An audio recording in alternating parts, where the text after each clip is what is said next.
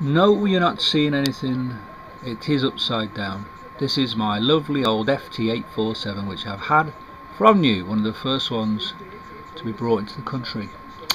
But it is, I think 18 or 19 years old, I can't remember, and as thus drifts a little off frequency.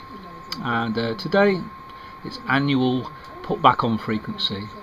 It'll still drift by about 10-20 hertz after it's done, but we'll try and get as close as possible and get another year hopefully out of it on VHF.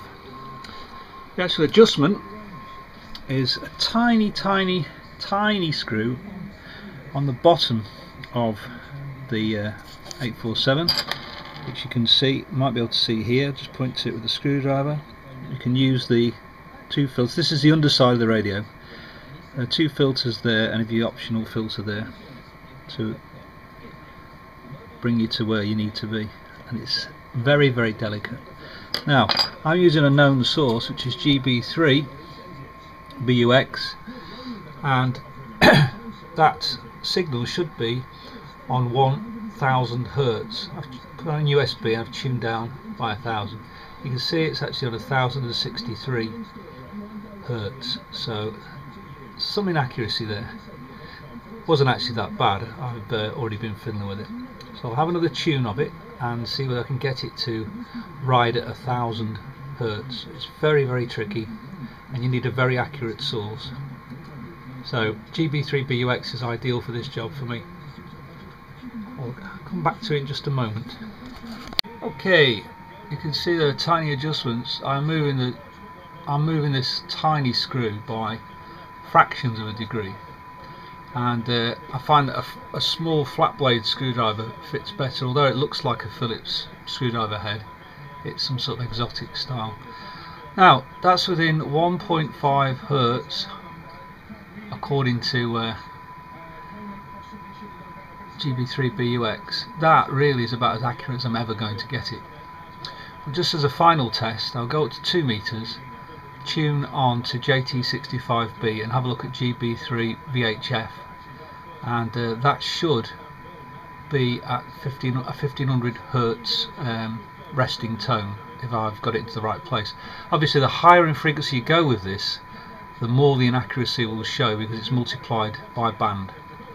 On 4 meters anyway, that's pretty accurate. Also, the radio's been on for a couple of hours to warm it up first, because I do find that shack temperature, or the temperature of the radio itself, makes a difference of about 20 to 30 hertz, and on a hot summer's day it could be 40 hertz.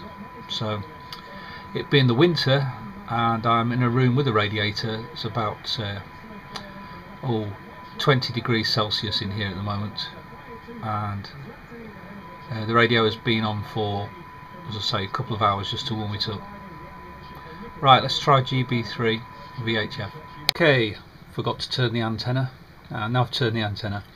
GB3 VHF, you could see a 1500 hertz tone there, so that's pretty good. And in the background,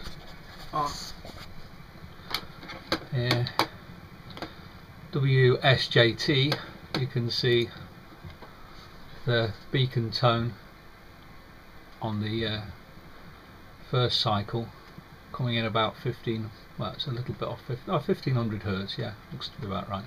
Bit of drift. Obviously this might change when I put the lid back on to the radio, we'll see in a moment. But it's about as accurate as I'm going to get this thing. That's now gone over to JT65, so we may get a decode in a moment. Can't hear anything, but I can see the trace. It's a very weak signal state. Oh dear, my cat leader's come undone. No, Ziggy, come off there. That's it, thank you. Yeah, the cat likes to make adjustments. So let's see whether we can get a decode of GB3 VHF, which is quite a long way away from here. Oh yeah, there we go.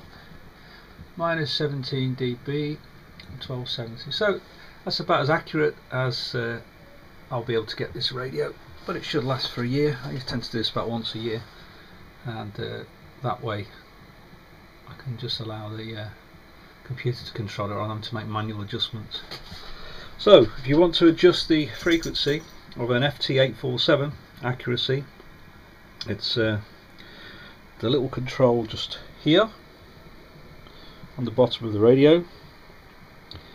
My eyesight's not good enough to read the actual name on it. There is a mark on it, but if you use the two filters as a guide, and it's just there, a flathead, well sorry, some kind of Phillips screwdriver, although I found a flathead one works better. Obviously you should also not use a complete metal one like I've used. Okay, some time has passed, and as expected the replacement of the metal case did make a difference. It caused the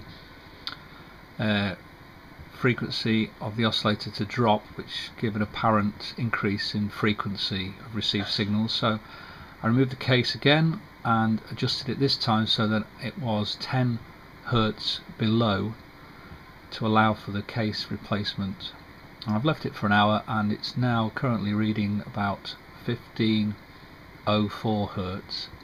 The ideal will be 1500 Hertz, so it's 4 Hertz off. But at 2 meters for a radio that's virtually 2 decades old, 4 Hertz is not really a problem. And it does mean that I can go back to using the cat control within WSJTX without having to manually adjust, which is a great thing, because I love this radio, and I know one day it won't work anymore, but for the time being we're good to go. Thanks for watching. I hope it helps you too, and bye.